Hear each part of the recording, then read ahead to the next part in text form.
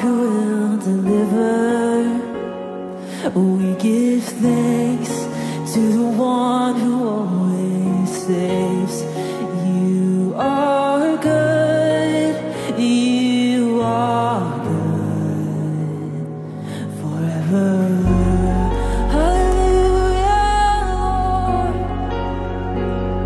We give thanks for the ashes turned to beauty. We give thanks that you lift our eyes to see. You are good, you are good forever. Hallelujah. Sing great and great. Is the steadfast love, the steadfast love of God, and great is the steadfast love, the steadfast love of God, and we give thanks for your ever-loving kindness. We give thanks for the table set for us. You are good, you are good, yes you are Jesus forever. We thank you tonight, Lord. We give thanks to the one who watches over. We give thanks to the one who always hears. You are, oh you are good forever, Lord. Yes you are. And great is the steadfast love, the steadfast love of God. And great is the steadfast love, the steadfast love of God. Oh, great, great is the steadfast love, the steadfast love of God. And great is the steadfast love, the steadfast love of God.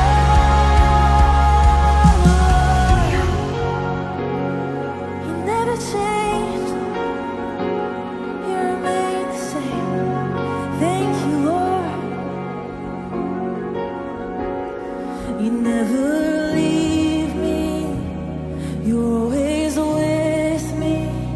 You're Emmanuel, God with us.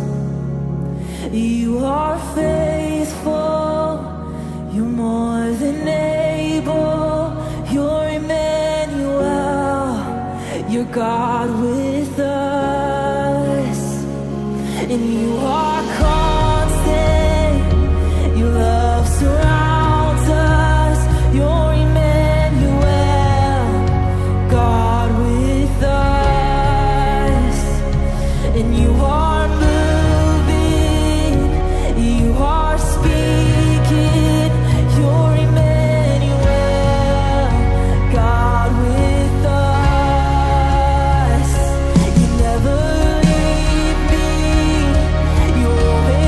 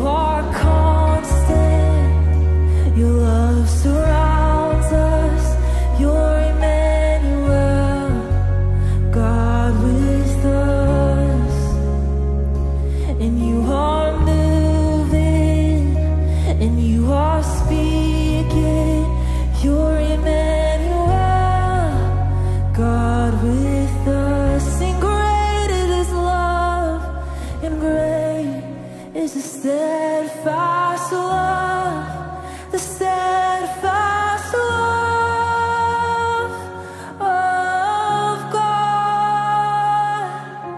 And great is the steadfast love, the steadfast love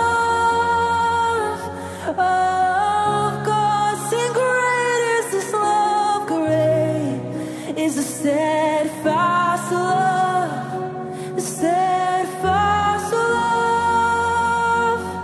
of God. And great is the steadfast love, the steadfast love of God. Our God is an awesome God. He reigns from heaven above with wisdom, power, and love. Our God is an awesome God. Our God is an awesome God. He reigns from heaven above with wisdom, power, and love. Our God is an awesome God. Come on. Our God is an awesome God. He reigns from heaven above with wisdom, power, and love. Our God is an awesome God. Our God is an awesome God. He reigns from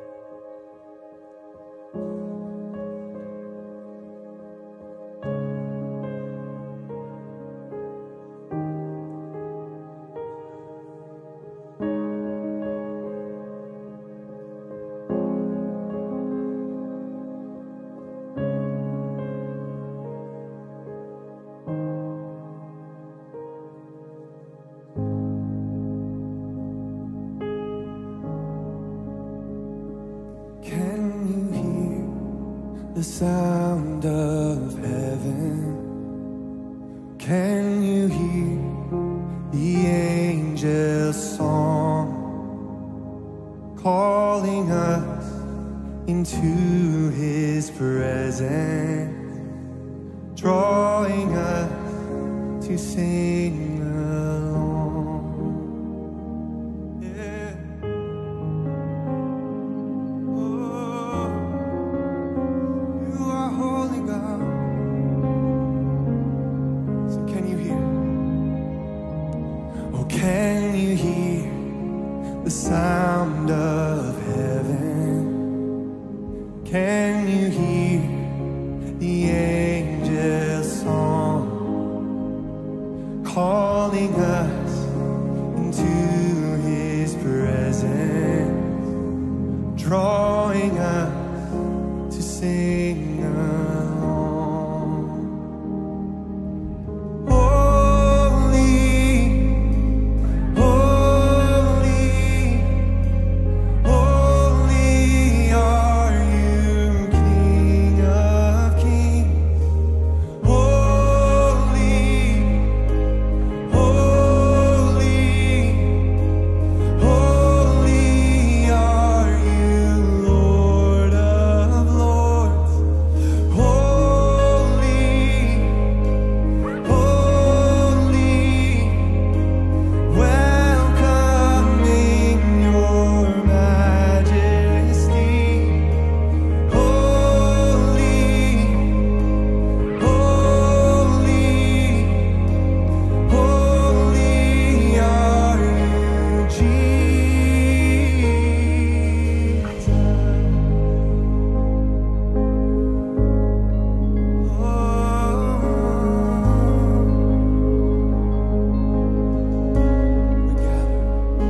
We gather here to bring you honor, our blessed hope to see your face. Spirit, Son, and Holy Father, come make us now your resting place. Sing holy, holy, holy,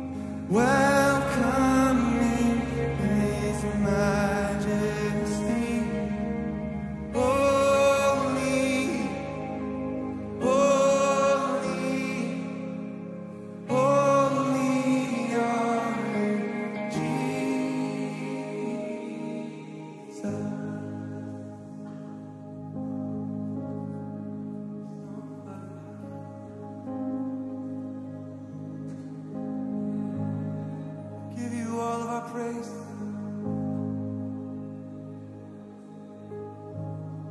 There is no higher name in heaven or on earth. You alone are holy.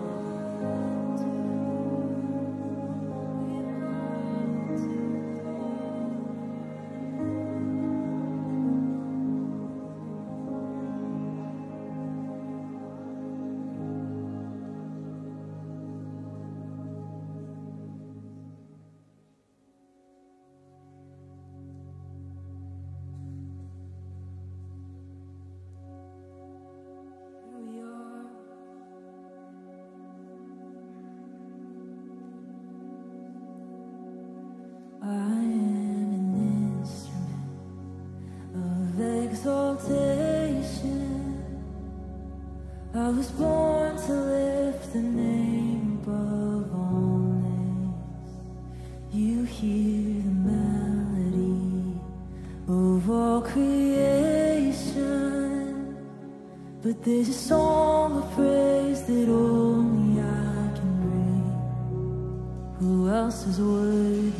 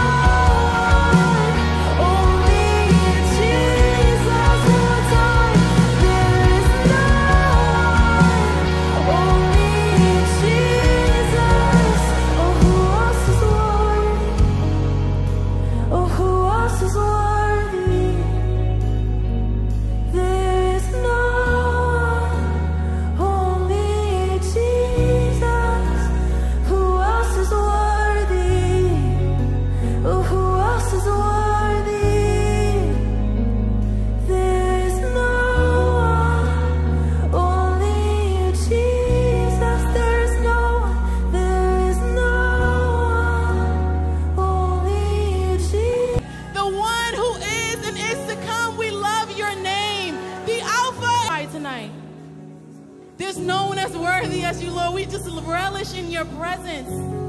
And we enthrone you above every other name, above every other God. You're the only one who is worthy of our adoration, of our praise, of our worship. Receive it tonight, Jesus. Amen. Amen. Amen, guys. We can head back to our seats. Can we give a shout to Jesus as we head back? Oh my goodness, worship is just incredible. Shout out to this incredible band, Circuit Rider Music. I honor you. Oh my goodness, guys, welcome to Monday night. I am so excited for tonight because I know we shouldn't have favorites, but I have a favorite preacher and he's preaching tonight. I can actually jump into announcements as we head back to our seats. If you are looking for a seat, and if there's an empty one next to you, just raise your hand. Yeah, amazing, perfect. My name's Moda. I mentioned it in the beginning, but I'm a part of the Circuit Rider team here, and this is our weekly night of worship and preaching from all across. People from all across Orange County come here. We unify around the name Jesus, and we just are blown away by what God is doing in our generation. Lindy Cofer just came out with an amazing album. I had this, I'm writing papers right now, and I had the album playing in the background the whole weekend. All My Life, I don't know where the slides are, but All My Life is out now everywhere, and please listen to it. If you actually have your phone, if you go to Spotify, oh, you have a video. Oh, guys, we have a video. That's way better than me talking about it. Okay, cue the video.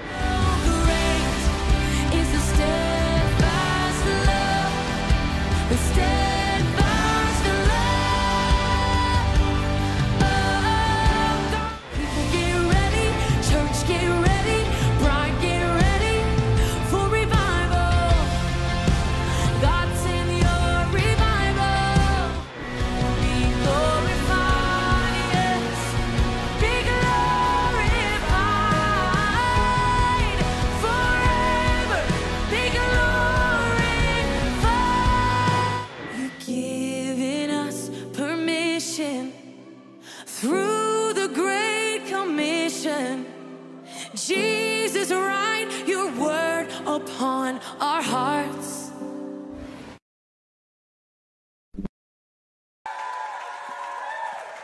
Guys, I'm like getting emotional watching all those clips. That time when we did the live recording was such a special time for our community, and this album really is an offering of our praise and adoration to Jesus. If you are on any streaming platform, you will find all the songs there. But we also have another exciting announcement. Circuit Riders, if you don't know us by now, we are passionate about developing leaders for the kingdom. And one of my favorite things that we do is Circuit Rider schools every summer. We have locations all across Orange County, not all across, in Orange County, Paris, France, and in Finland. Hello?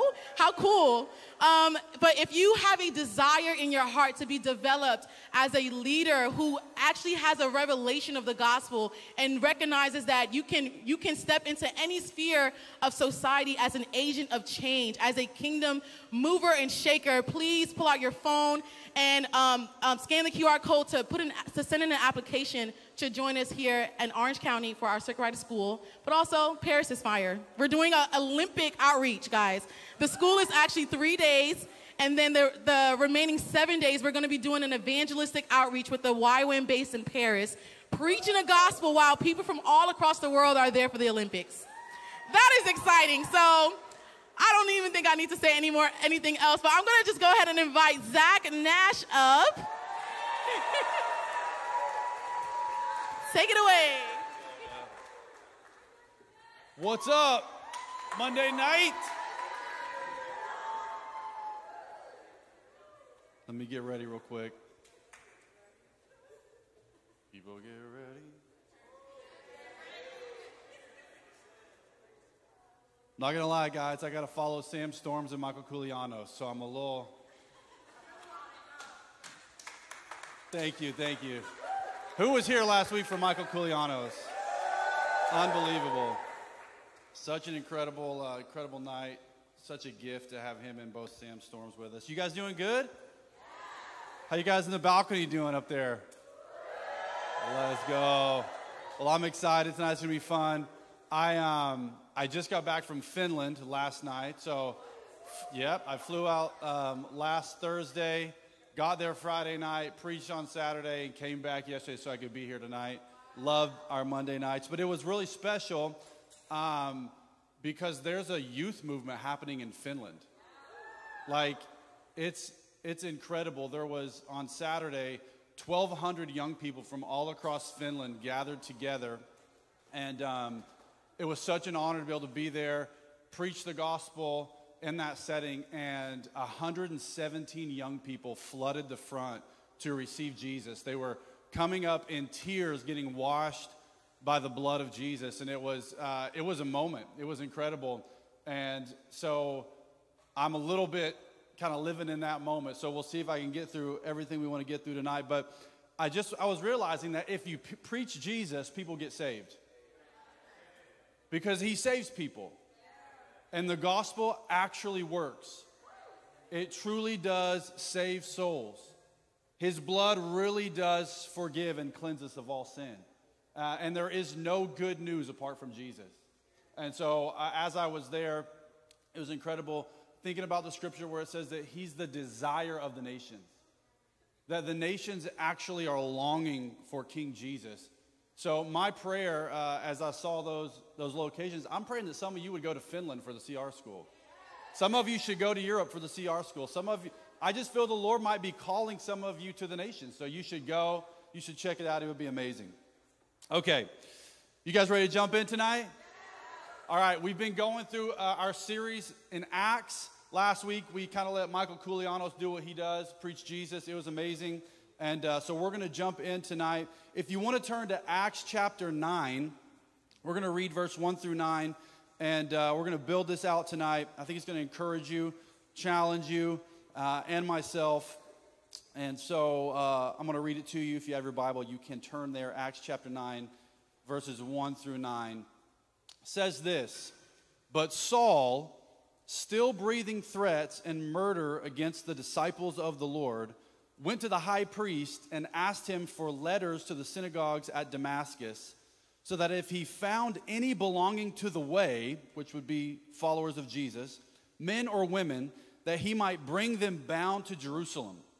Now as he went on his way, he approached Damascus, and suddenly a light from heaven shone around him. And falling to the ground, he heard a voice saying to him, 'Saul, Saul, why are you persecuting me?' And he said, 'Who are you, Lord?' And he said, 'I am Jesus, whom you are persecuting. But rise and enter the city, and you will be told what you are to do.' The men who were traveling with him stood speechless, hearing the voice, but seeing no one. Saul rose from the ground, and although his eyes were opened, he saw nothing. So they led him by the hand and brought him to Damascus.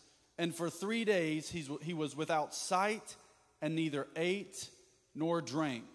Father, we pray tonight that you would illuminate your word to us, that you would open up our hearts, our spirits to receive revelation from you tonight. Holy Spirit, speak to us. We long to encounter Jesus tonight. We long to be changed through your word. So come, Holy Spirit, do what you do best. Reveal Jesus to us.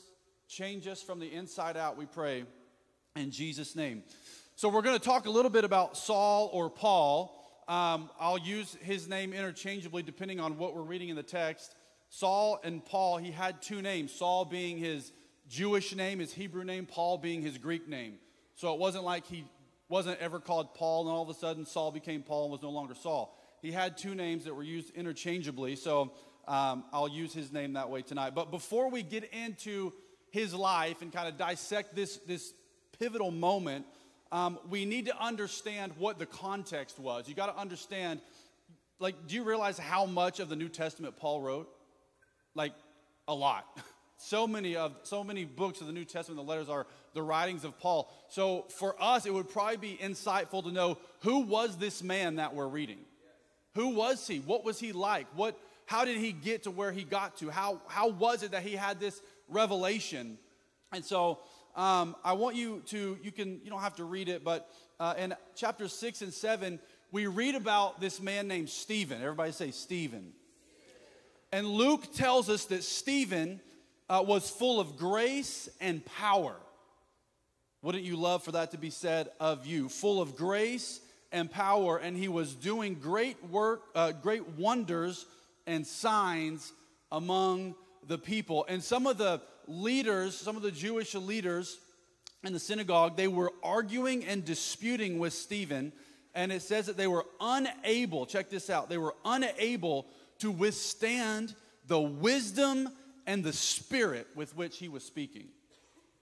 So that gives you an idea of what Stephen was like. And so they began to, they made this lie up, and they were telling people that Stephen was blaspheming Moses, and the elders and scribes seized him, and they brought him before the council.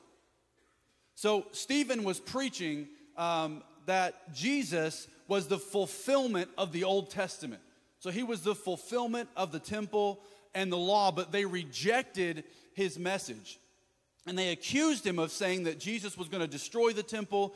He was going to change what Moses had given him. And so the high priest asked him if this is true, and Stephen launches into a sermon. And in his sermon, he lays out 4 key moments or people in the history of Israel. You tracking with me? This is in Acts chapter 6 and 7. He lays out, talks about Abraham, he talks about Joseph, he talks about Moses, and he talks about David and Solomon. And here's what he does. He brings a common thread throughout this sermon, that God is not limited to one specific place or location.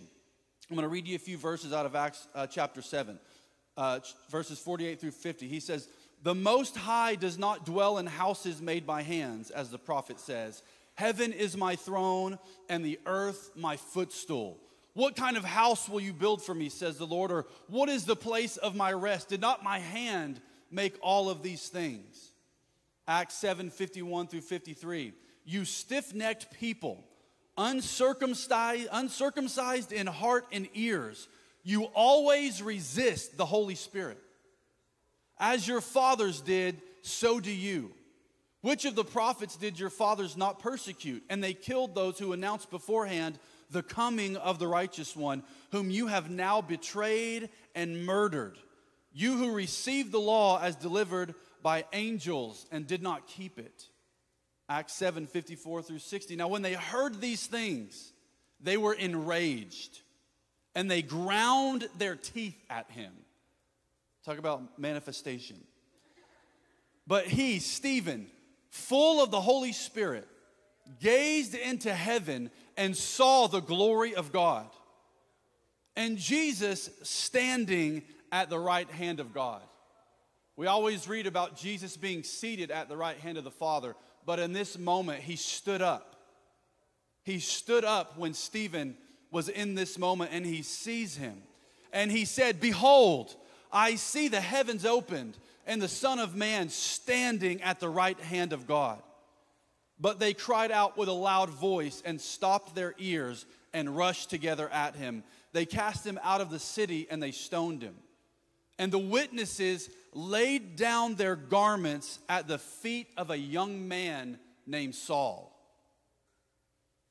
And as they were stoning Stephen, he called out, "Lord Jesus, receive my spirit." And falling to his knees with a loud voice, he cried out, "Lord, do not hold this sin against them." And when he had said this, he fell asleep. This brings us to Acts chapter 8, verse 1. It says that Saul approved of his execution.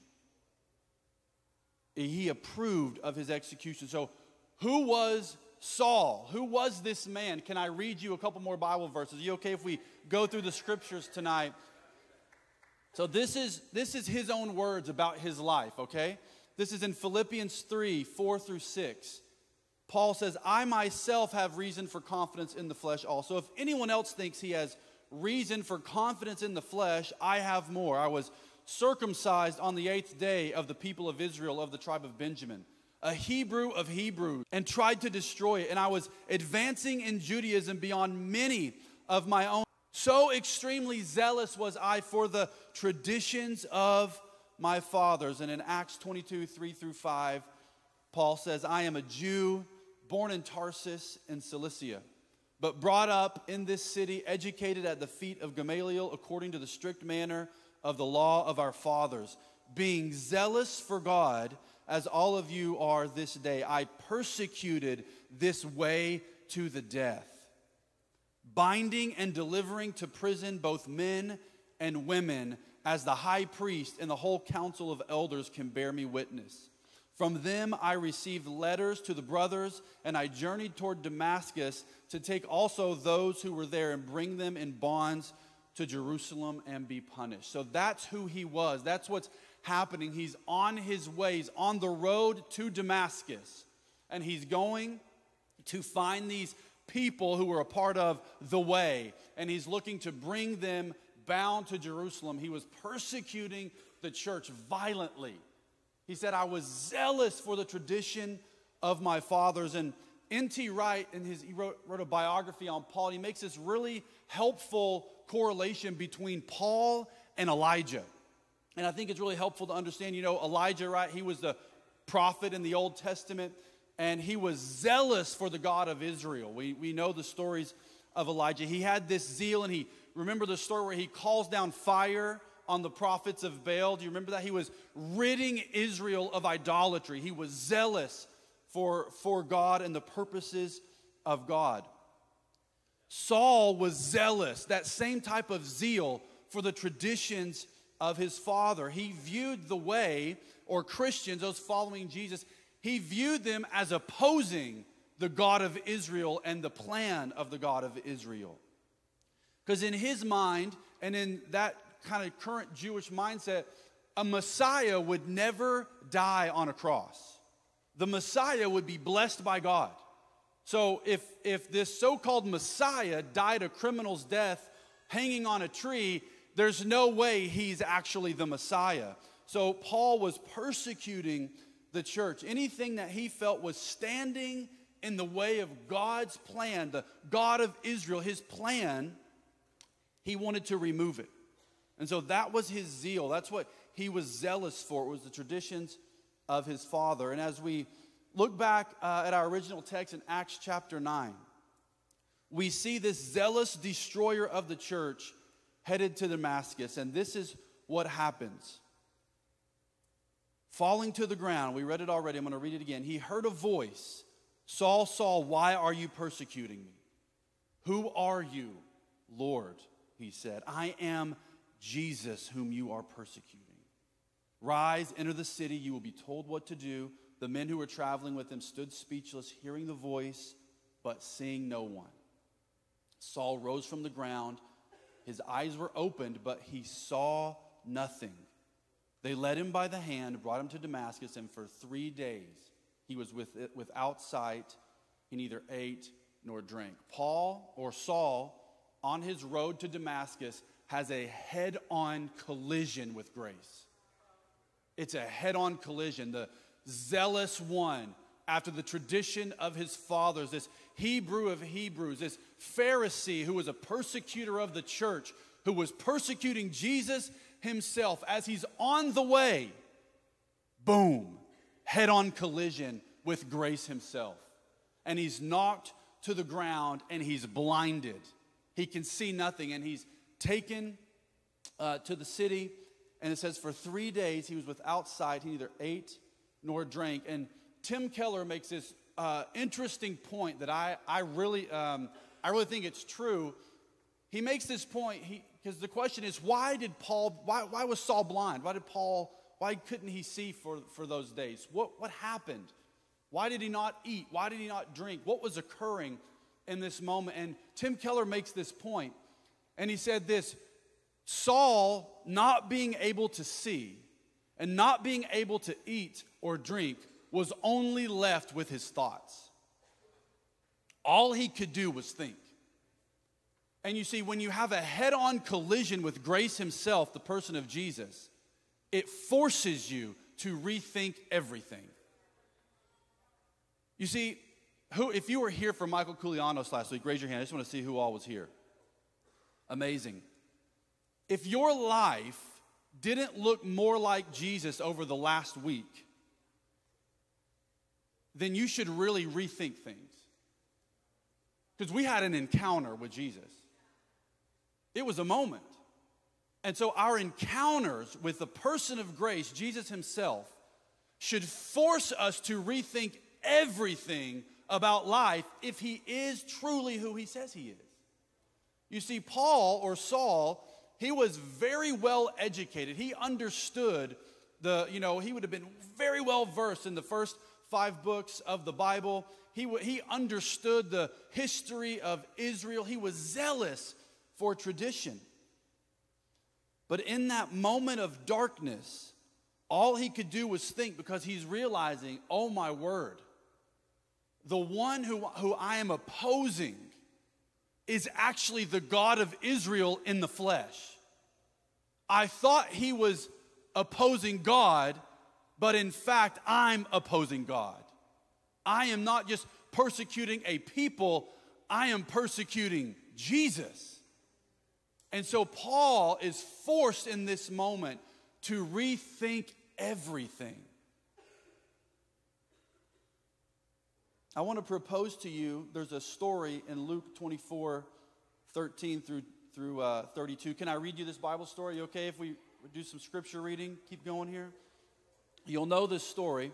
Luke 24:13 through 32. It says, that very day, 2 of them were going to a village named Emmaus. And about 7 miles from Jerusalem, they were talking with each other about all the things that had happened. That was that Jesus had been crucified. They were talking about this. And while they were talking and discussing together, Jesus himself drew near and went with them.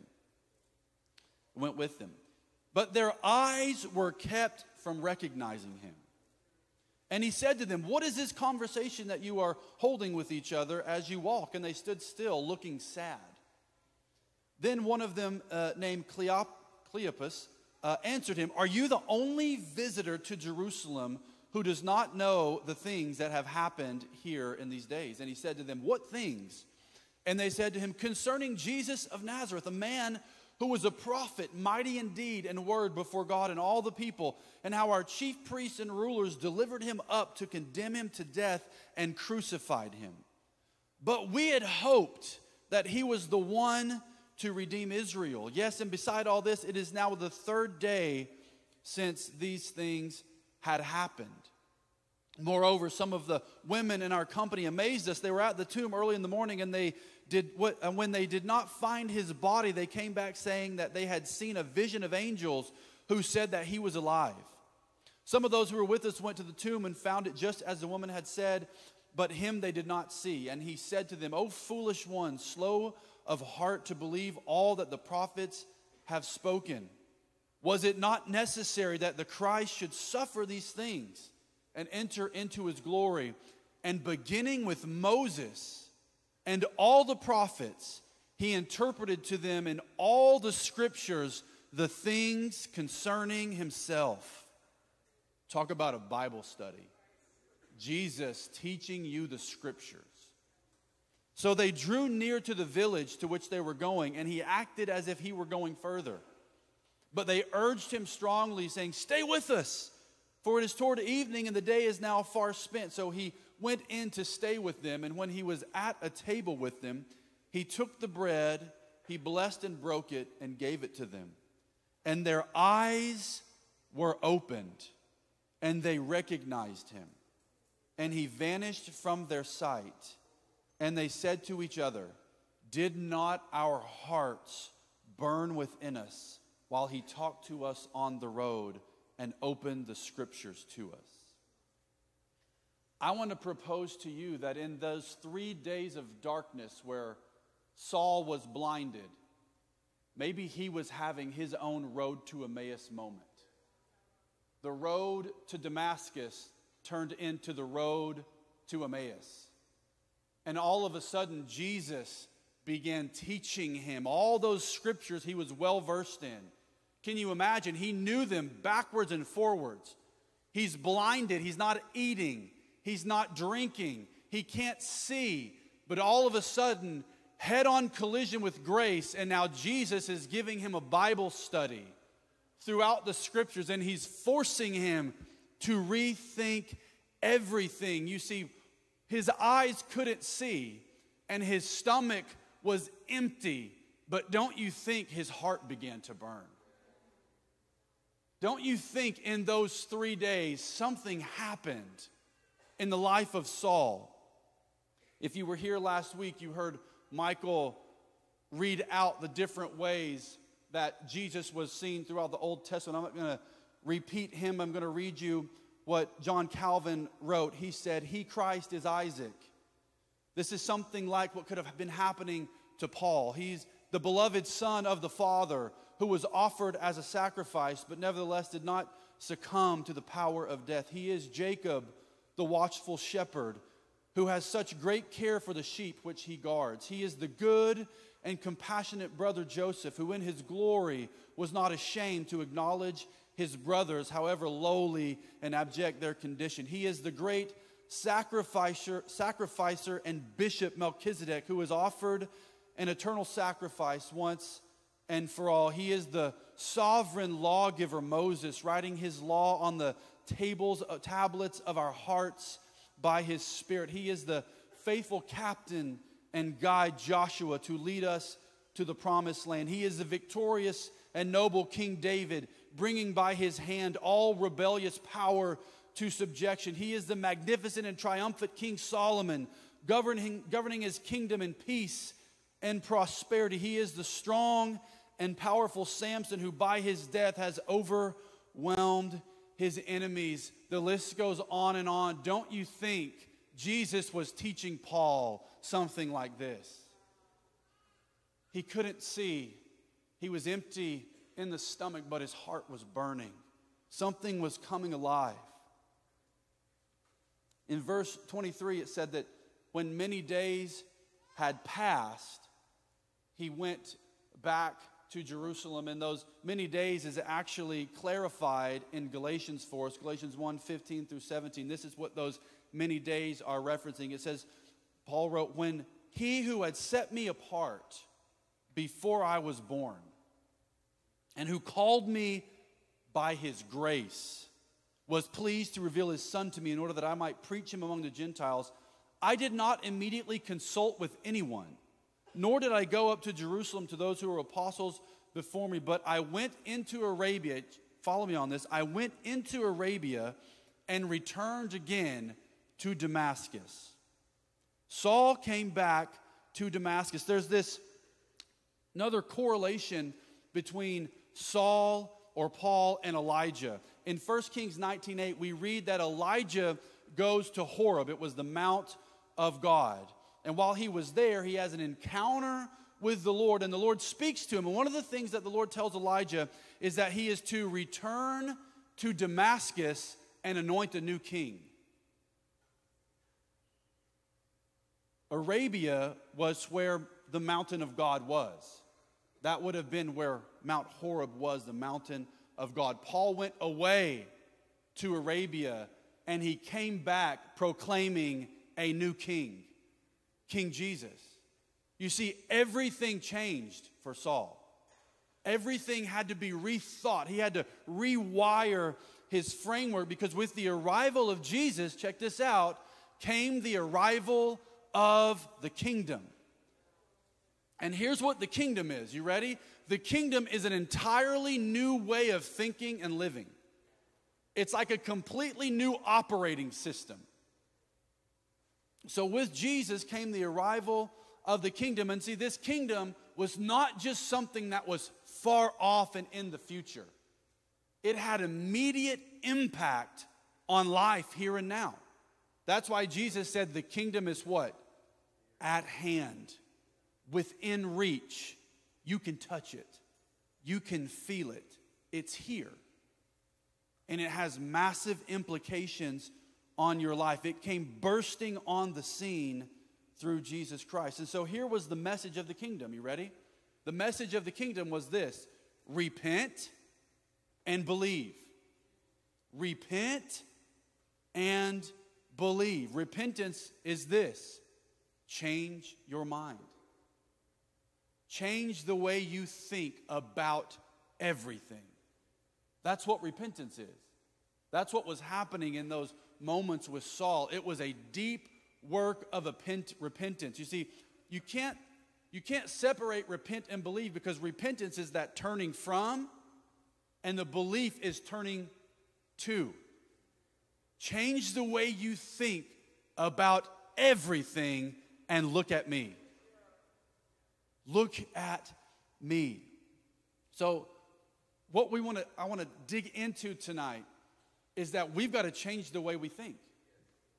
You and I need an upgrade in our thinking. We need an upgrade in our thinking. Everything starts with thoughts. And we're gonna get into that. Romans 8:5-6 says this: for those who live according to the flesh, check this out, set their minds on the things of the flesh. But those who live according to the Spirit set their minds on the things of the Spirit. For to set the mind on the flesh is death, but to set the mind on the Spirit is life and peace. Romans 12:2, do not be conformed to the world, but what? Be transformed by the renewal of your mind. What you think about matters. What you set your mind on matters. It actually determines how you live. That's why Saul had to spend those days not being distracted by anything else. He had to be put in this place of darkness to retrain his mind, to renew his mind. It was like, Saul, I've got to start thinking differently now that Christ has come. Can I tell you one of the most transformative seasons of my life? I've shared my story plenty of times. Most of you know I came from a background of drug addiction for about 5 years. It was pretty bad, intense addiction. Couldn't get free, tried everything. Tried different medication, tried going to meetings, tried moving away, tried doing all the stuff in the natural I could do. Nothing worked. And it was when I went away for a year to a program called Teen Challenge. And it was in that year, one, that I really encountered the Holy Spirit. But two, my mind started getting renewed, because all I could do, I couldn't have a phone. I had one 4-minute phone call a week on Saturdays. I got a 4-minute phone call. They timed me, and then I had to hang up when the 4 minutes was up. You couldn't watch. There was no TV. I had no phone. I couldn't get books. Only books I could get were Christian books that they permitted us to have. But mainly all I could do was read the Bible. So almost for a year, all I did was have consistent time in the scriptures, and every day we had 30 minutes of prayer. Every day for a year, I was immersed in the scripture, and I was in prayer at least 30 minutes a day. It was the most transformative time of my life. Absolutely changed everything, to the point where I never went back to any addiction. I never went back to drug use. I never went back to the old way of living. I never went back to old relationships. It was because the scriptures began to retrain my thinking, and prayer began to change my heart. Sometimes we're always looking for this new way of breakthrough. Can I tell you that the ancient way is the way? Meditation on scriptures and prayer. It changes everything. So that's how we get transformed. Reading the scriptures. That's what Michael really charged us on last week. Don't scroll so much. Look at this scroll, right? Look at this word. Dig into this book. When you're tempted to scroll, pull out the ultimate scroll. Hallelujah. So we got to change our thinking, because see, often we are big on freedom. We love freedom. And if you've been here when we went through our freedom series, we talked about strongholds. and we love teaching on how strongholds are formed. Track with me. By our thoughts, we make decisions. And our decisions then turn into values. And our values become our lifestyle. And then a lifestyle in the teaching of strongholds lead us into bondage. That's how the strongholds are built. But if we can be bound to the enemy, but Paul says that he was a prisoner to Christ, that he became a love slave to Jesus. So we can become in bondage to him in the same way when our thoughts begin to change about who he is. All of a sudden, our decisions and our actions change, so do our values, our lifestyle changes, and all of a sudden, instead of building negative strongholds in our life, we cling to the best stronghold, King Jesus. You see, we got to change the way we think. Often we want to change our lifestyle. We get tired of the behaviors, right, that we're going through. We get frustrated that we keep making mistakes. We get frustrated that we keep getting angry. We get frustrated in all these different areas, and we try to do this kind of behavior modification, and it never works because we never get to the root problem that we've believed lies. Our thought life needs to change. And so I want to lay out for us 3 major changes that we need to make in the way we think. Does that sound good? So here's number 1. One of the most important, if not the most important thing we need to change in the way we think is we need to change how we think about God. That's what happened to Paul. That's what was happening to him in that moment. He had to rethink everything now that Christ actually became real to him and he realized this is the Messiah. Hebrews 1:1-3 says this: long ago, at many times and in many ways, God spoke to our fathers by the prophets. But in these last days, he has spoken to us by his Son. The eternal word of the Father is Jesus. The message has never changed. He appointed him as the heir of all things, through whom he also created the world. He is the radiance of the glory of God and the exact imprint of his nature. Colossians 1:15. He is the image of the invisible God. If your view of the Father is not in alignment with the person of Jesus, you need to change the way you think about the Father. You have to let the person of Jesus determine your view of God, because he is God in the flesh. John told us that no one has ever seen God except he who was at the right hand of the Father. He has revealed him to us, meaning you can't actually know the Father apart from Jesus. We will make up all these misconceptions and we will project our own fear onto the face of the Father. We will allow what we go through in our earthly examples, we will use those to try to paint a picture of what the Father is actually like. And what the scriptures tell us is that the Father looks just like Jesus hanging on a tree. That's what the Father looks like. Because Jesus wasn't trying to convince the Father to love you by dying. It wasn't that God was so mad at you that Jesus said, I'm going to have to go, die on the cross, and try to convince my Father to forgive and love them. That's not the heart of the Father. There was no convincing the Father. He's trying to convince us, this is what my Father's like. The cross didn't change the Father, it changed you and me. That was the fullest expression of the heart of the Father, was his bleeding Son on a tree. See, we got to change the way we think about God. He is the image of the invisible God. There was this group that we all have heard of called the Pharisees. Paul was a Pharisee of Pharisees. And theologians say that the Pharisees, what they did is they would hide the keys of the kingdom from people.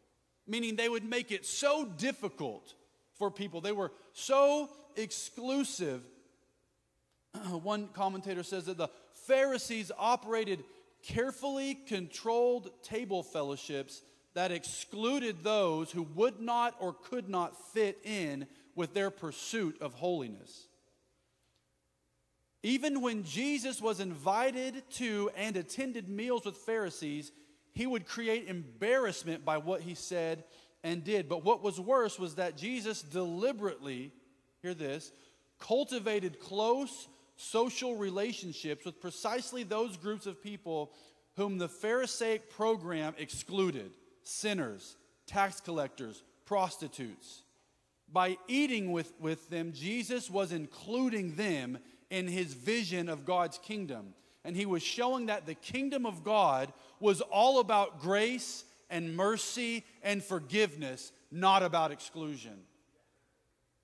That's why in the face of the Pharisees when they came to him, that's why that Luke 15 parable, those parables are so amazing. He's looking in the face of angry Pharisees who are mad that he's hanging out with sinners. And he says, let me tell you what my Father's like. He's like the shepherd who leaves the flock for the one. He's like the woman who searches the house because she lost one coin. He's like the father whose son basically said, I want you, you're dead to me, give me my inheritance. And he goes and he wastes everything. Jesus saying, my Father is like that father who waited on the porch day and night. And when he finally sees his wayward son, he doesn't wait for him to come back and give him this epic speech. He takes off dead sprint and embraces him and puts the ring and the robe around him. He gave him his own robe of righteousness and he reinstates him back into the inheritance of the family. He's saying that is what my Father is like. The throne upon which Jesus sits is a throne of grace where we find mercy. Jesus is all about mercy. The Father is all about mercy.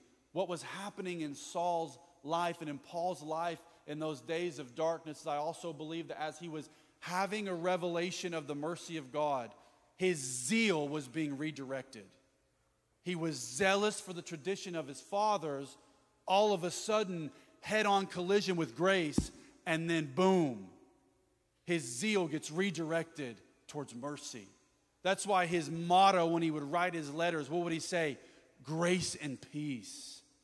The destroyer of the church who was violently persecuting the way, now his motto is grace and peace. You see, Jesus makes us rethink everything. Our definition of God cannot come through culture or our own thoughts. It has to come through looking at the crucified one. Galatians 1, 11 and 12, Paul says, for I would have you know, brothers, that the gospel that was preached by me is not man's gospel. For I did not receive it from any man, nor was I taught it, but I received it through a revelation of Jesus Christ. Man does not bring definition to the gospel. Jesus defines the gospel. Jesus is the gospel. He is the message. So that's number one. We got to change the way we think about God. How do we do that? We immerse ourselves in the book. You got to immerse yourself in the book. You got to let this thing, these words, renew your mind. You see, the world wants you to conform to its ways. Jesus wants this thing to govern your thought life. That's what that means. When you set your mind on the Spirit, it means that your mind is governed by the Spirit. Who wrote the book? People did, but who wrote the book through the people? The Holy Spirit. So we get our mind governed by the Spirit by ingesting this word day and night, meditating on it, letting it cleanse our thoughts, change the way we think. So number one, got to change the way we think about God. Number two, we got to change the way we think about ourselves. Come on, you got to change the way you think in light of Him. Because if He is Lord of all creation, if everything that was made was what made by Him, through Him, and for Him, if He knit you together in your mother's womb, if He was the reason of your creation, then what He says about you matters more than what you feel about yourself. What He says about you has way more weight and value than what those around you or those who you brought up around said about you, whether good or bad. The way he speaks about you and the way he sees you has more weight and value than that sports coach who used to beat you down, or that teacher who said you were never smart, or that friend who was always jealous and always made fun of you and was always bitter. No, his opinion of you matters more than anything. And so we got to rethink who we are in light of his coming. I think it was maybe 6 months ago on a Monday night, I read through these, but I felt to do it again tonight. I want to read to you who you were before Christ and who you are now that he's come.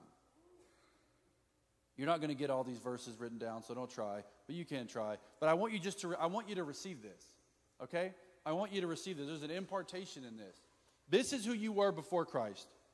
You were spiritually dead, Ephesians 2:1. You were ungodly, Romans 5:6. You were without strength, Romans 5:6. You had no relationship with God, Ephesians 2. You were without Christ, Ephesians 2. You were condemned, Romans 3. You were guilty, Ephesians 2. You were a child of wrath, Ephesians 2. You were in darkness, Ephesians 5:8. You were banished, Genesis 3:23-24. You were under the power of sin, Romans 5:6. You were separated from God, Genesis 3. You were dead in trespasses and sin, Ephesians 2:1. You are a sinner, Romans 5:10. You were an enemy of God, Romans 5:10. You had no mercy, 1 Peter 2:10. You had no hope or peace, Ephesians 2:12-5. That's a discouraging list. Can I tell you who you are now that Christ has come? Yeah. Now that you are born again, you have to start thinking born again. You have to think born again. You have to think kingdom. You got to think saved. You got to be a believer. Okay? Here's who you are now that Christ has come. And if you're born again, you are now spiritually alive, John 3:1-21. You are a holy priest, 1 Peter 2:9. You are kept by the power of God, 1 Peter 1:5. You are an heir and joint heir, Romans 8:16. You are in Christ, Ephesians 2. You are justified, Romans 5. You are pardoned, Romans 6. You are a child of God, John 1. You are light, Ephesians 5:8. You are accepted, Ephesians 1. You are freed from the power of sin, Romans 6. You are joined to God, Ephesians 2. You are made alive in Christ, Ephesians 2. You are a saint, Ephesians 1. You are reconciled, Romans 5. You now have mercy, 1 Peter 2. You have hope and peace, Ephesians 2. You are blameless, 1 Thessalonians 5. You are faultless, Jude 24. You are without spot or blemish, Ephesians 5. You are the beloved, 1 John 3. You are adopted, Romans 5. You are a friend, John 15. You are his favorite, John 15. You are redeemed, Titus. That's who you are.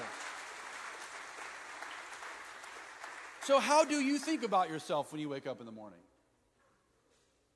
What kind of thoughts do you have about yourself when you look in the mirror? I'm going to let you sit in it for a minute. How do you think about yourself? Because the Bible is clear. The Bible makes it plain. This is who you are because of him. Does that hold more weight than your feelings? Because a head-on collision with grace is a person, his name is Jesus, and truth is a person, his name is Jesus. And he has revealed to us what the law came through Moses, grace and truth came through Jesus. Meaning when you have an encounter with him, you are having an encounter with truth. This is the ultimate truth. This has to dictate. Come on, this has to dictate how you see yourself. I had a moment, have a real vulnerable moment with you. I'm on the plane headed to Finland, and you've probably never had this moment. You guys are way more secure than I am, but I'm flying on a plane. It was like 17 hours of travel, so I had a lot of time to think. And sometimes, left alone with our thoughts, if it's governed by the wrong thing, is not always helpful. And I remember I was flying over, and I had this strange moment. And I just had this moment. I said, what am I doing? I don't know if you ever had that moment. Like, I'm on a plane to Finland. There's going to be like over 1,000 young people of this nation gathered, and they're flying me over to preach. What do I have to say? What am I going to say to them? What do I have that's worth me traveling all the way across the world to say something of value to these people? I don't know. What am I doing? And I started down this negative swirl, this kind of road of destruction internally. And all of a sudden, I'm beating myself up. And then I have a moment. The Holy Spirit's like, hey, what are you doing? I don't talk to you that way. Why do you talk to yourself that way? And all of a sudden, I had to, internally, because there's people on the plane, I had to kind of have this moment where I'm like, oh, no, I'm called. No, you called me. You told me I was going to be a missionary. You've anointed me to preach the gospel. I do have something to say. Oh, I have a lot. I have more to say than I have time to say it. And I had to start speeching myself up in truth. You got to learn to preach to yourself. If you can't preach yourself up, you won't preach a room up. You got to learn. I'm telling you, when you're having that moment, you got to learn to preach the wildest sermons to yourself in the shower. When you get out and you look in the mirror, face to face, I've been called by God. I got angry last week, but guess what? I'm redeemed. I can change. See, you got to understand that change is possible. Look at Saul's life. Destroyer of the church became builder of the church because he collided with grace on the road to Damascus. You got to understand that change is possible in your life, that you're not defeated. We often like, oh, these are the cards I've been dealt. No. The cards you've been dealt is Jesus Christ and Him crucified on your behalf. You got to start preaching yourself up with the truth. It's not like positive thinking. No, it's truth. And it is positive, but it's better than positive. It's ultimate truth. It's transformative by nature. It actually changes you. It renews your mind. Because there is plenty of negative talk in the earth. Wouldn't it be amazing if the church refused to engage in that level of conversation and we decided to do what the Bible says and set your mind on things below? Set your mind on things above, where Christ is seated. You need that bird's eye view. You need that heavenly view that says, I'm going above the noise of culture. I'm rising above the second heaven's warfare level, and I'm going throne room thoughts. You got to learn to think from the throne. Change the way you think about God. Change the way you think about yourself. Here's number 3. You ready? We got to change the way we think about others. But it starts with you. Because if you don't see you right, you won't see them right. Mark 12:28 through 31. One of the scribes came up, yourself. There is no other commandment greater than neither slave nor free, there is no male and female, for you are all one in Christ Jesus. What does that mean? It means that in the kingdom, we celebrate other cultures. They don't divide. It means that there is no societal ranking or class in the kingdom. That just because you're male or female doesn't make you better or worse. In Christ, we are one, unified. All bets are off. There's a level playing field in Him. Our identity is found in Him. Therefore, we can celebrate our differences. We can celebrate our culture. We can celebrate our race. We can celebrate these things because in Him, Jesus has torn down the wall of hostility and has created one new man. Ephesians 2:13 through 22. Now in Christ Jesus, you who once were far off have been brought near by the blood of Christ. For He Himself is our peace, and who has made us both one and has broken down in His flesh the dividing wall of hostility, by abolishing the law of commandments expressed in ordinances, that He might create in Himself, in Him, one new man in the place of two, so making peace, and might reconcile us both to God in one body through the cross, thereby killing the hostility. And He came and preached peace to you who were far off, and peace to those who were near. For through Him we both have access in one Spirit to the Father. So then you are no longer strangers and aliens, but you are fellow citizens with the saints and members of the household of God, built on the foundation of the apostles and prophets, Christ Jesus himself being the cornerstone, in whom the whole structure being joined together grows into a holy temple of the Lord. You aren't just individually the temple of the Spirit. Collectively, we are the temple of the Spirit. In him, you also are being built together into a dwelling place for God by the Spirit. Look at your neighbor and realize, look around. All of us are being built together to be a house, a dwelling place for the Lord in Orange County. No, seriously. God's saying collectively, I'm building you up as a dwelling place for my Spirit in the earth. So we're called to love our neighbor as ourselves. But what about our enemies?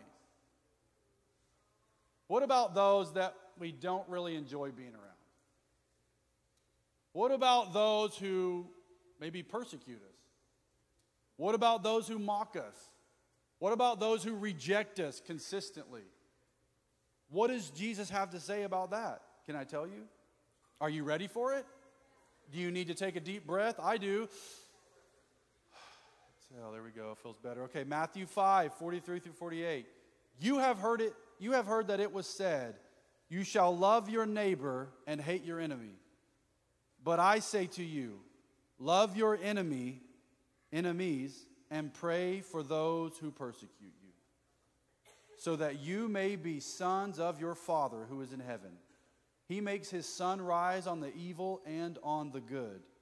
He sends rain on the just and on the unjust. For if you love those who love you, what reward do you have? Don't even the tax collectors do the same? And if you greet only your brothers, what more are you doing than others? Don't even the Gentiles do the same? You, therefore, must be perfect as your heavenly Father is perfect. That line, pray for those who persecute you. Can you bless those who beat you down? Is your first response going directly to the Father and blessing them, or going to your friend and calling that person out? We got to change the way we think. Jesus said, pray for those who persecute you. Don't start a support group. Become an intercessor for your persecutor. It's okay to have friends, and it'd be good if someone throws a pie at you on the street, tell your buddy. But maybe first go to the Father. Pie, that's silly. Okay. Pray for those who persecute you. I'm going to quote John Stott here at length because I think it's really helpful to understand this. He's quoting Bonhoeffer here at first. He says, "This is the supreme command," writes Bonhoeffer. "Through the medium of prayer, we go to our enemy, stand by his side, and plead for him to God." I'm going to read that again. This is the supreme command, that pray for those who persecute you. This is the supreme command. Through the medium of prayer, we are going to our enemy, standing by his side, and pleading for him to God. Moreover, John Stott writes, if intercessory prayer is an expression of what love we have, it is a means to increase our love as well. It is impossible to pray for someone without loving him, and impossible to go on praying for him without discovering that our love for him grows and matures. We must not, therefore, wait before praying for an enemy until we feel some kind of love for him in our heart. We must begin to pray for him before we are conscious of loving him. And we shall find our love break first into a bud, then to a blossom. Jesus seems to have prayed for his tormentors actually while the iron spikes were being driven through his hands and feet. Check this out. Indeed, the imperfect tense of that, Father, forgive them, they know what they do, it suggests that he kept praying. he kept repeating his entreaty, Father, forgive them. They don't know what they do. Father, forgive them. They don't know what they do. It was the ongoing cry of his heart as he hung there. If the cruel torture of crucifixion could not silence our Lord's prayer for his enemies, what pain, pride, prejudice, or sloth could justify the silencing of ours?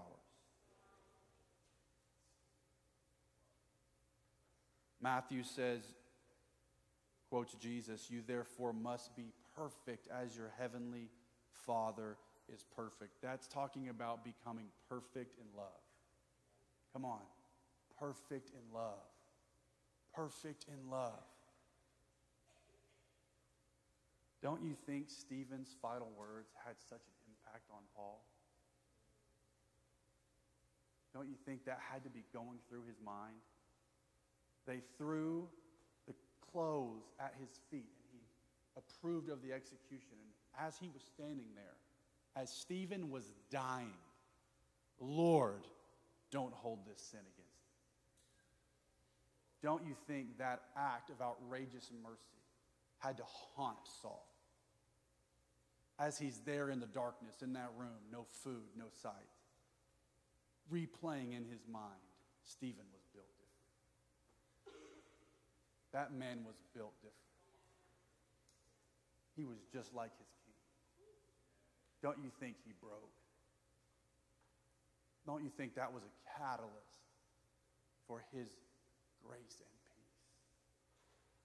The apostle of grace, the one who preached mercy, the one who realized that Christ died for the ungodly. You go and you read Paul's writings, and all of a sudden it starts making sense that he began to have a revelation of who this man on the tree truly was, and he started rethinking who God is. And then he began to rethink who he is. And then he began to rethink who everyone else is. And then he became a church planter. Come on, the persecutor and destroyer of the church became the leading apostle and church planter. Don't tell me you can't change. Don't tell me God can't change you. Don't tell me that you can't overcome. Don't tell me that your friends are too far gone. Don't tell me your parents can't come to Christ. Don't tell me your aunt and uncle don't want to hear the gospel. He's the desire of every nation, America included. Change is possible. Change can happen. But we got to reevaluate a little bit. Because if Monday nights just becomes a place where I got so encountered by God Monday night, but we live like the devil the rest of the week, what's the point? I'm not saying you live like the devil, but I'm saying the temptation is there. The world calls us to it. Culture is tempting us in every front. The world is speaking in all these different ways, and so we've got to have a moment where we say, my encounter with grace, my head-on collision with grace. If you haven't had one yet, you need to begin to pray, Lord, give me my road to Emmaus moment. Give me that collision, that Damascus moment. It may not be as dramatic as Paul's. It doesn't have to be. His was unique. Not every conversion story is that way. But you can experience the grace and the power of Jesus through this book. Through setting apart time in the morning and getting up and saying, Jesus, teach me through your grace. And all of a sudden what happens is the encounter on Monday night carries over into Tuesday. And then you love Monday night, but you love Tuesday morning alone with Jesus even more. You got to ask God for that type of hunger. Lord, I love our corporate. I'm going to keep going. I'm going to keep pouring out. We're going to go. We're going to worship Jesus. We're going to get encountered. It's going to be amazing. But I can't wait for Tuesday morning when everyone else is asleep. And I can get up and I can have a road to Emmaus journey.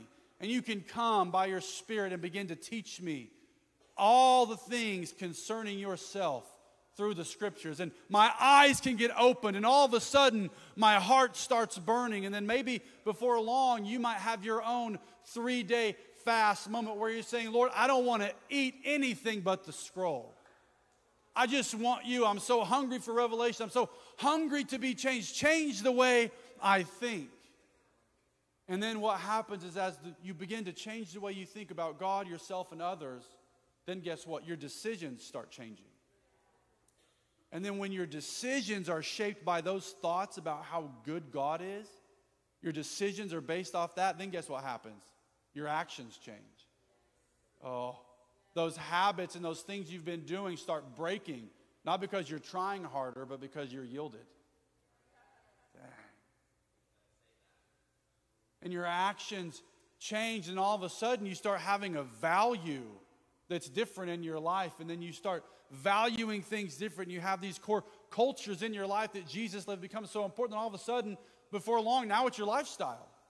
And you don't even have to think about it. Whereas before, you really had to be cautious in certain ways, and now it's just no, this is the life I live.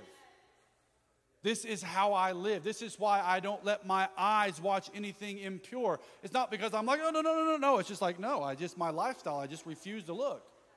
I have no desire for it because my thought life changed. And my decisions changed. And now my actions changed. And now I have a value system that's otherworldly. It says my kingdom is what? Not of this world.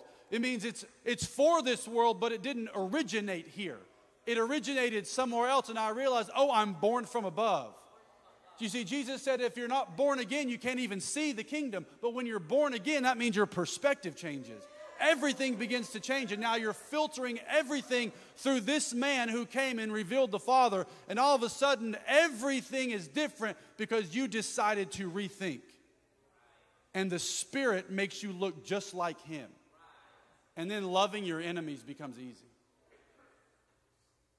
Forgiveness becomes the world you live in. You couldn't even imagine walking in unforgiveness. If you walked in unforgiveness for an hour, you would get so convicted. You're like, oh no, you'd end up calling somebody, you'd call your friend, I've been holding bitterness for the last hour. And then your friend's like, I've been bitter for 10 years, what are you talking about? You start allowing the Spirit to keep you on that tight leash because you love it. It doesn't become a burden, it becomes life. Oh, and the book becomes life, and you begin to realize, these aren't limitations, this is freedom. You see, the world wants to tell you this is limiting you. This is keeping you in. That was Satan's temptation, Adam and Eve. God wants to limit you. No, He wants you to experience abundance in life. And He said, I'm going to put these limitations on you. The boundary lines are going to fall in pleasant places, and you're going to flourish in life. And then when you learn to forgive, bitterness is no longer the poison in your soul. It's the very life of the blood of the Lamb flowing through you, and all of a sudden, the world around you is shocked. Who are you? Oh, I had a head-on collision with grace. Let me tell you about it. You see, it changes everything. Don't let these nights be the only time you encounter Him. Let these nights be a catalyst. Let them be a supplement for you. But the bread is found in the closet. He says, I am the bread of life. He says, if you're thirsty, come to me. Come to me. If you're hungry, I'll feed you. He's the best chef. He is. He feeds the best meals. He knows exactly what will nourish your soul. More than any podcast, more than any TikTok account. Oh, it's true. I'm all for all of those, but not at the expense of getting alone with Him. Not at the expense of getting with the lover of my soul, sitting at His feet, listening to Him. Teach me, Jesus. And then your life will start looking like His. And guess what happens? What would happen if all of us started living like Him on the daily in Orange County? You know that the Bible says, Joel prophesied, I'm going to pour out my Spirit on all flesh. Where do you think the Spirit's going to be poured out from? Yielded believers. Doesn't the Spirit of God live in you? Did He say if you believe, out of your innermost being will flow rivers of living water? Could it be that the outpouring Orange County is looking for is coming through you? Come on. I believe it. So what we got to do, change the way we think about him. Change the way we think about ourselves. And change about everyone, how we view everyone else. The band can come up. Can you stand with me?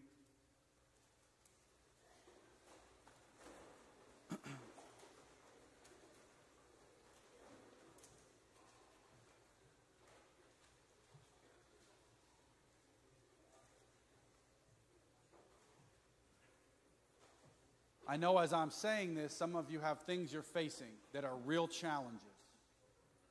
Some of you are facing real challenges. You have real dynamics in your life, real hardships. And I'm not telling you to deny those problems. Those things are real.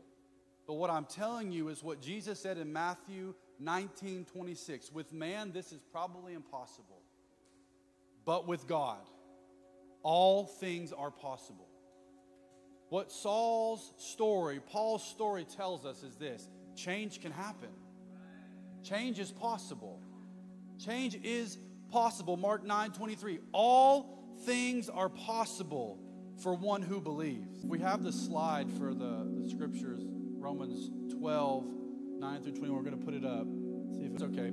I want you to get out, if you have a phone or a Bible. If you have a phone, probably a phone, because I want you to read this in a certain translation. If you have a phone, just type in Romans 12:9-21 in the Message Bible, Message translation. Romans 12:9-21 in the Message. And here's what I want you to do. I want you to get with maybe one or two other people around you, small group, 2 or 3 people, maybe 3. And I want you to read it out loud together. I want you to just go around verse by verse, back and forth. And I want you to read Romans 12:9-21 together. Here's what I want you to do. Then I want you to pray for each other. And I want you to ask the Lord to make this thing alive and make this the thing that you're living out on the daily. There's power in the scriptures. I want you to pray for each other that this scripture begin to renew the way you think and see the world around you and how you're called to live. So the band's going to play. Do you guys have it? You guys got partners around you? All right, you guys go for it. Read it out loud, and then I want you to pray for it. We'll take a couple minutes here.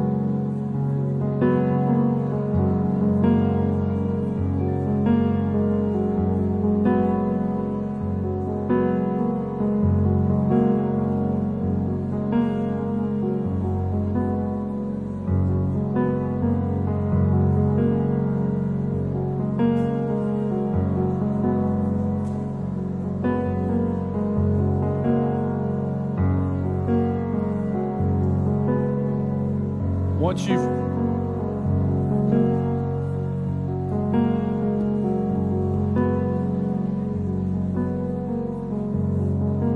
you've read the scriptures, I want you to pray for each other. Pray that this love would become real inside of you. Pray that your mind would be renewed by the Spirit.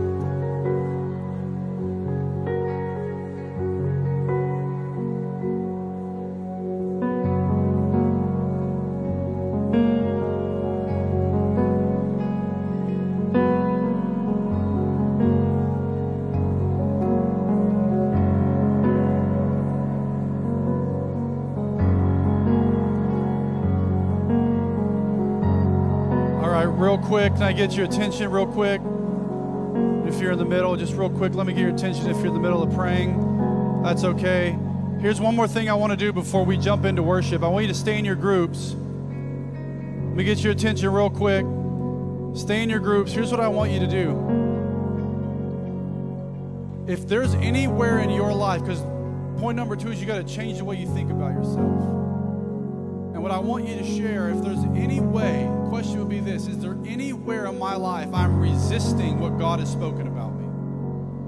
Is there anything in my life or my calling that I know the Lord has been saying to me, or people have said it to me, I've been thinking about it, you have this longing for something? Maybe it's that you felt you want to be a pastor one day, or you want to be a missionary, you want to be in the business sphere and produce wealth for the kingdom, or you want to be a teacher, or whatever it may be.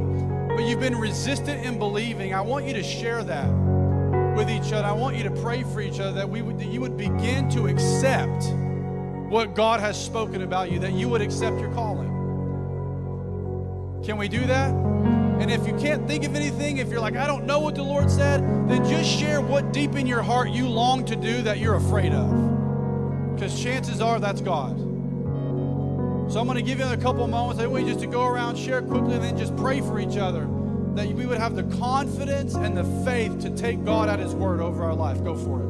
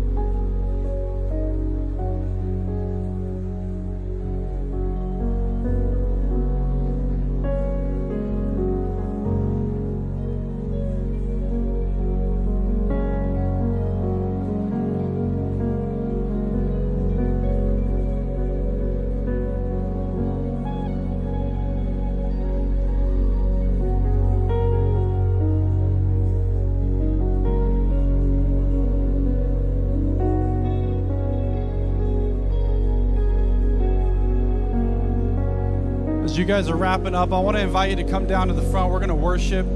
If you're still going, you can keep praying for each other, but we want to worship. I want to pray over you. If you guys want to come forward, we're going to worship a little bit longer. Seal this up. Many of you are still praying. It's amazing.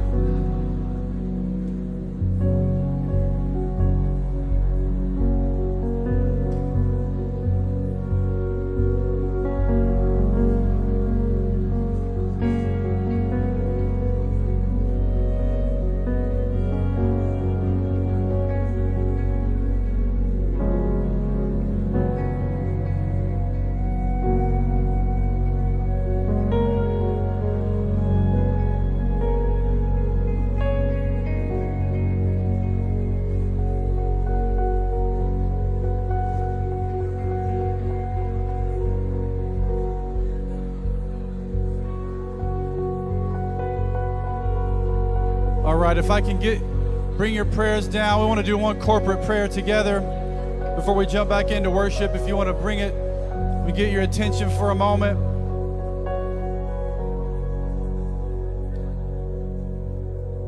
We want to do a corporate sealing of this moment together. We're going to do a little repeat after me prayer. Does that sound good? I want you guys to say this with me. Say, in Jesus' name. Say, in Jesus' name. Tonight, we make the decision to let Jesus train our thoughts. We exchange every wrong view of God, and we look to Jesus, and we ask you, Jesus, reveal the Father in Jesus' name. Say this with me. Say, in Jesus' name. Tonight, I stop resisting. I stop resisting what you're speaking over my life. And I choose to believe what you are speaking over me is true. I receive it by faith. Come on, I receive it by faith. In Jesus' name. Last one, in Jesus' name, we sign up for love. We sign up for mercy. We sign up for love, and we sign up for mercy. The mercy of Jesus. Come on. Come on, let's worship.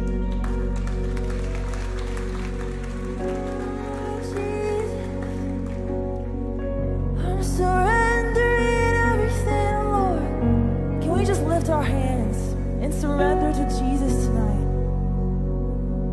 Jesus, I'm surrendering. I'm surrendering to you.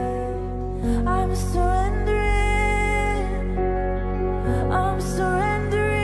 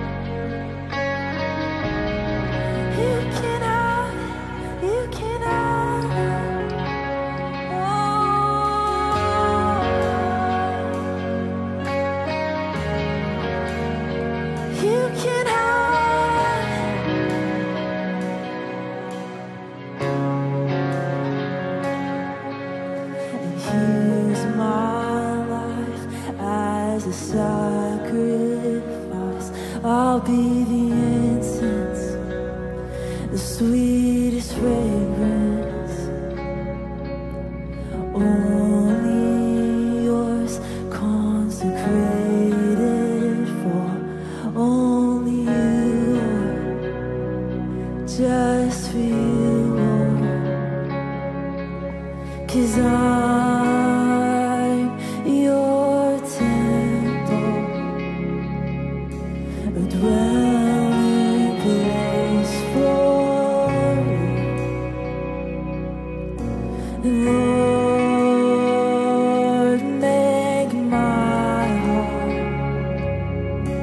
a pleasing home for you. And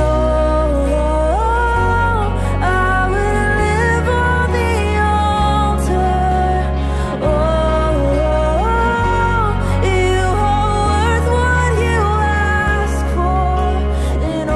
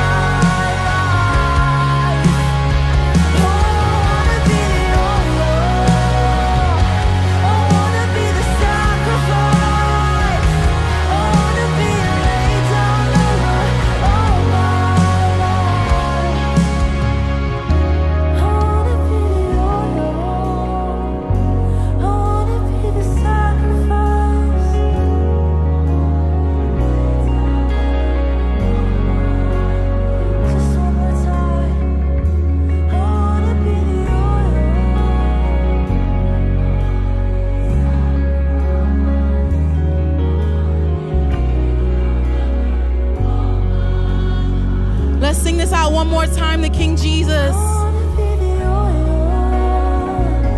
I wanna be the sacrifice. I wanna be a laid down lover all my life. Jesus, we mean that every words that are coming out of our mouths, God, these are not empty words.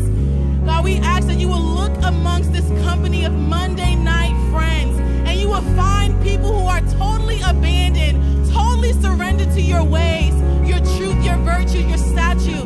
God, we ask that you would do a marking in us as we're going home. That this wouldn't be like we saying yes at an altar, but we will wake up and say yes again. And we will walk around in our lives and say yes again. That our day-to-day lives, our lives surrendered to you would look just like the truths of the scriptures, Lord. And as we're closing out the night, Lord, we just ask that your Holy Spirit will be our empowerer. That you would keep us surrendered by your Spirit, and it will take fruit in our lives. Our actions, our decisions, our thoughts will be renewed by your word, and we would bear fruit in our lives. In Jesus' name, amen, guys. Amen. Thank you, Jesus. Oh my gosh.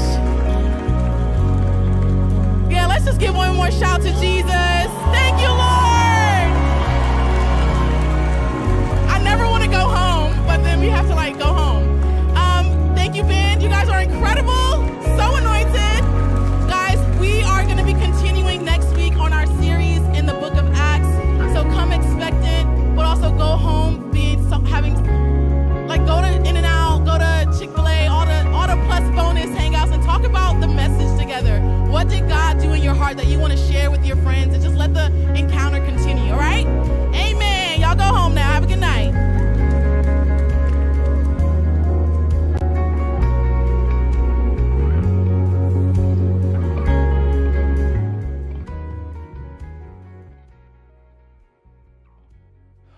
Thank you so much for joining us for today's live stream. We hope that you were blessed. We hope that you feel encouraged, and you can find all these messages at circuitriders.tv. Make a free account today by clicking the link in the description. We'll see you next time.